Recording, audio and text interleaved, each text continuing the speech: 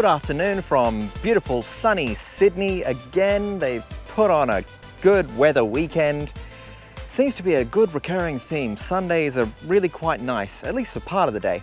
It was bucketing down this morning, but now really nice. So a little bit of cloud off in the distance up there.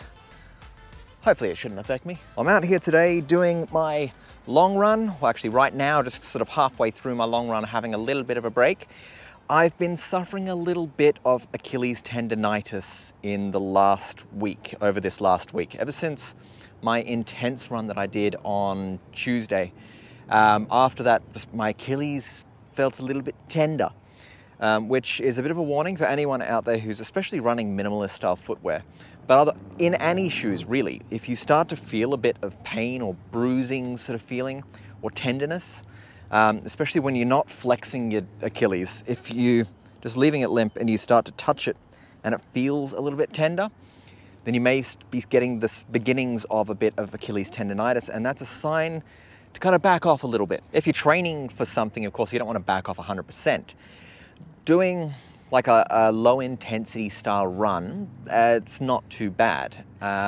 It's maybe back off the higher intensity runs, or do them on softer surfaces or something like that, something that will ease your Achilles a little bit. Just let it heal. And then also I've got a video where I've detailed sort of what you should do if you're starting to feel a little bit of Achilles tendonitis. I'll leave a link to that at the end of this video and up in one of the corners. You'll see in a second. And that video goes through a few exercises that I was given last year when I was training for the marathon, and I was going a little bit too fast, too soon. So there is eccentrically loaded heel raises or heel drops. There's about 1,000 different names for it. Those ones are probably the best thing you can do. So that is where you raise up onto your toes and then back down. You go up for 4 seconds, hold for 2, down for 4. Up for 4 seconds, down, hold for 2, down for 4. And just repeat that 10 times each leg. Another thing, of course, is foam rolling. So roll out those calf muscles, get rid of all the knots and everything that's inside there. Foam rolling is one of the best things you can do in terms of injury prevention and injury treatment. So I need to do a lot more of foam rolling myself. I haven't been doing nearly enough.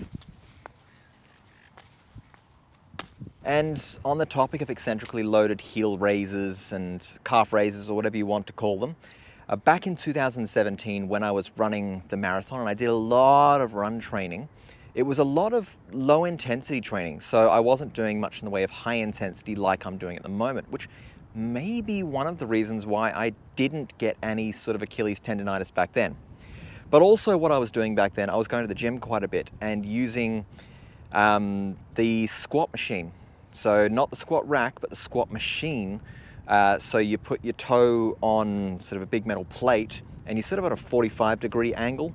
And instead of putting your whole foot on the plate, you just put your toe on the plate, and you can do eccentrically loaded heel raises and drops on that. And I was doing that quite a bit in 2017. So that was probably one of the reasons why I didn't get Achilles tendonitis back in 2017 when I was running and set the Guinness World Record title for the fastest marathon run in a Kung Fu uniform.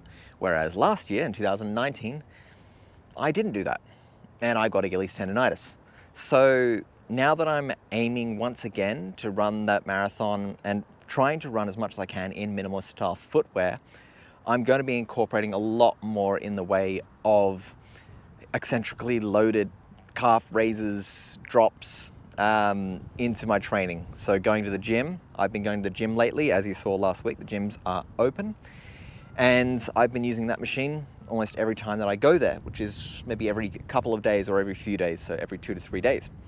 And I think that's been helping. Additionally, I'm doing other eccentrically loaded calf raises and heel raises at home and whenever I can. You want to try and, if you're getting symptoms of Achilles tendonitis, you want to try and do that maybe once a day, or even up to twice a day. But I'm not a health professional. I'm not a podiatrist. I'm not a physiotherapist.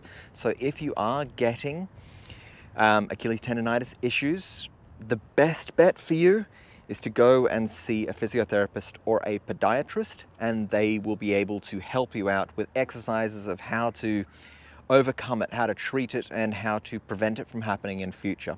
Definitely recommend going and seeing a specialist. It is a bit of a weird treatment to think that doing strength exercises will actually help heal an Achilles tendon, but it works. It really does work, and even as a quick solution, it works. Another thing you can do instead of doing a lot of intense running is to do a bit more in the way of intense cycling or other exercises which are high intensity, so they're going to push your VO2 max, but they aren't as intense on whatever the tendons or muscles are that are feeling the pain at the time.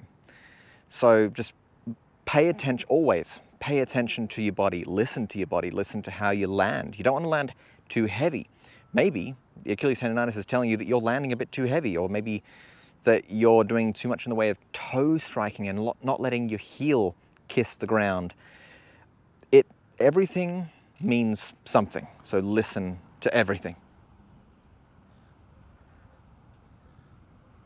So I have been doing intense cycling anyway, but I think I'll be doing that a bit more so that I can keep up with my intensity style workouts while not damaging my feet and Achilles, hopefully. And I know that I should be going out and maybe doing swimming.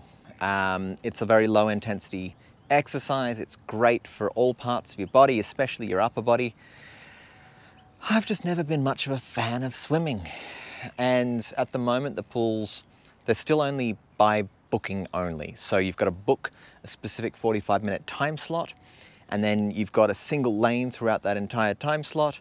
So it's just a bit annoying for me, and it's not encouraging for me to get back into swimming, though I really do need to. And as I said, I have been getting back into the gym, so I've been doing my swimming alternative workouts. So your pull downs, those sorts of pull downs, all the different exercises which kind of use the same or similar muscle groups and is still in a way building your body up so that when you do go into the pool or when you do jump into the water or whatever, you've got those muscle groups and they're sort of semi-ready for action. Another thing that I think has a significant bearing on all of this is body weight. So at the moment, I've still got quite a few extra kilos on, and I'm kind of trying to get rid of it, but also not probably trying hard enough. So I need to be a bit better in that respect to try and shed a few of my kilos. I'm still at about 77 kilos. I want to be at like 62 kilos.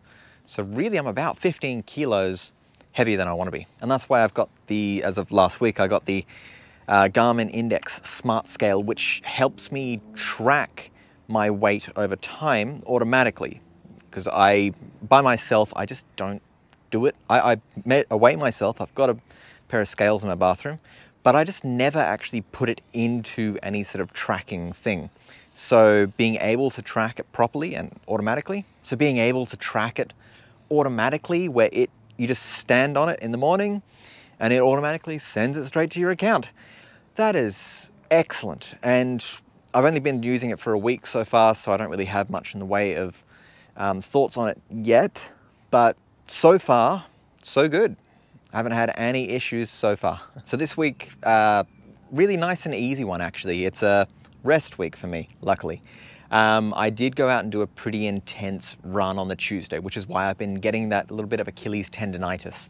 And also been feeling a little bit of my fat pad impingement syndrome. I believe it's fat pad impingement syndrome. I still need to see a physiotherapist about that. As I mentioned before, if you've got any sort of niggles or injuries, really good idea to go out and see a physiotherapist. And now just a quick little plug for my run towards the end of the year, which I really hope is going ahead. The City2Surf, which was delayed from August to October. I run it every year and I've signed up as a charity superstar for 2020. As far as I know, it's all still going ahead. We'll see as we go. But I would very much appreciate if you've got a spare couple of dollars to go across to my donation page. I will leave a link in the description box below. Otherwise, you can go to donate2will.com and donate to my cause. I'm running on behalf of Australian Cancer Research Foundation, which helps with funding into all sorts of different cancers. And I'm running for them, for this charity, because back in 2017, my Kung Fu Sifu passed away from mantle cell lymphoma, unfortunately. And so as a bit of a memory to him, I'm running in support of Australian Cancer Research Foundation, and I'm running in my single person lion dance costume, which you've seen me running in the last couple of years. It is a really fun costume to run in. You get so many high fives, and unfortunately people who call you a dragon, not a dragon, it's a lion, whatever. Yeah, the whole idea is, if you can, please head down to that link and donate whatever you've got. It is all appreciated, and it's all going to look into the prevention and treatment of various types of cancers. That about does it for me this week. I've got to get back to my last 25 minutes of my run. Thanks for watching. If you want more swim, bike, or run and exercise content every week from here in Australia, then hit that like and subscribe button, and I will see you in the next one. Cheerio.